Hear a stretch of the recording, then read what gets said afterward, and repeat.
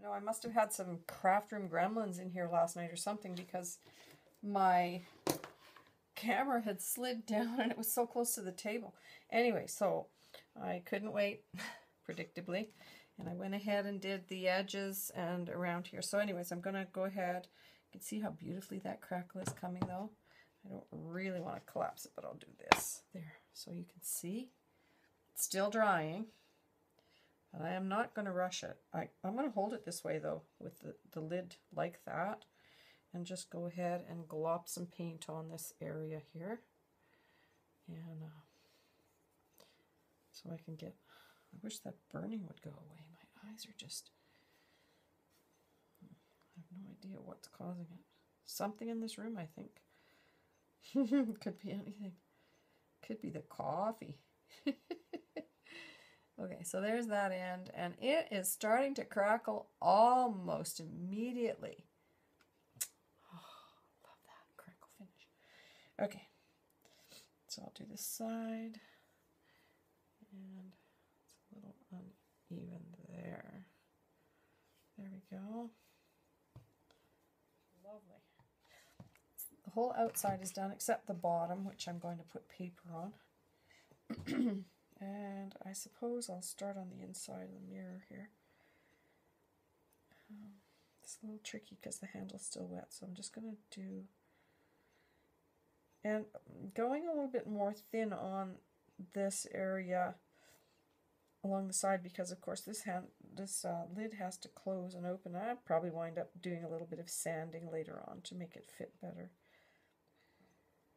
Touch the handle a little bit and coax a little bit of paint down in there, just so I can crackle finish that edge.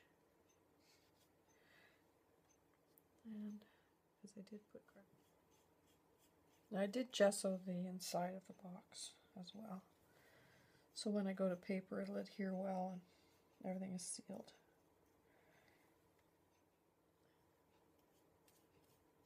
The paint color, I was just going to tell you what I used. Here we go.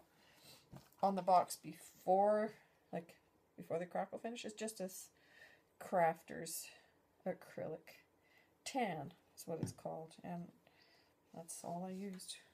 I really liked the color actually. I thought it looked like bamboo.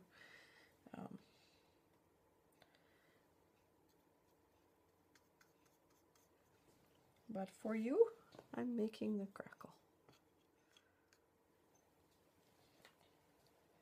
All right, that is all. That's everything that I can do.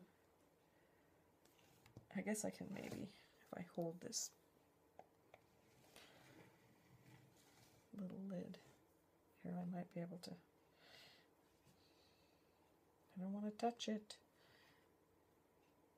I might be able to sneak in there and get a coat in there as well.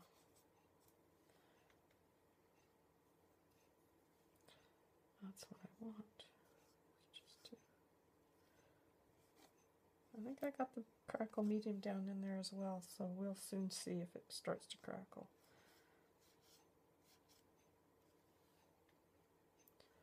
Okay, so you can see how the lid is still drying. Try and move it over a little bit more into the... Sorry about the shadow from the camera, isn't that crazy? I'm going to try putting the camera at the end of my table so we can get a better view. So I'm going to go ahead and move that and I'll come right back. That's me. I have rearranged my space and, well, I've actually relocated my camera. So I'm just moving some things and my tripod and so forth. So just want to get a little closer with this box for you and show you the results of the crackling on the crackle finish. This is what it looks like ultimately. So I don't know if you can see those really thick areas. They stay raised. It actually looks like old peeling paint. I love this finish. So I'm just going to go ahead and and seal it. But I wanted to show you the final result. So there you go, Holly Miller. Anybody else that wants to know what I do to get my crackle finish. That raised area is going to really show, but that's what happens when you don't touch it. And go back and fix and fix. Okay, thanks for watching.